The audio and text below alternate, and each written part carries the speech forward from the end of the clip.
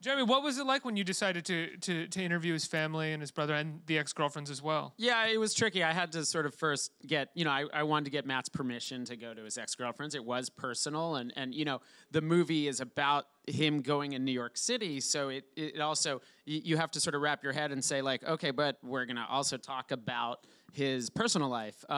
But since it was this story also of this eccentric quest, I thought it was very relevant. I thought it was everybody, had really interesting things to say about Matt, and it sort of helped color in a story, not just about his motivations. I don't know if we ever hear that. I don't know if we ever know that, but just in terms of understanding why this made such sense to him and has made such sense to him to do it.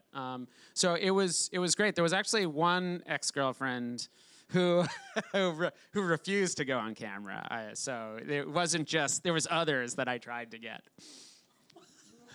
Why'd you tell us that?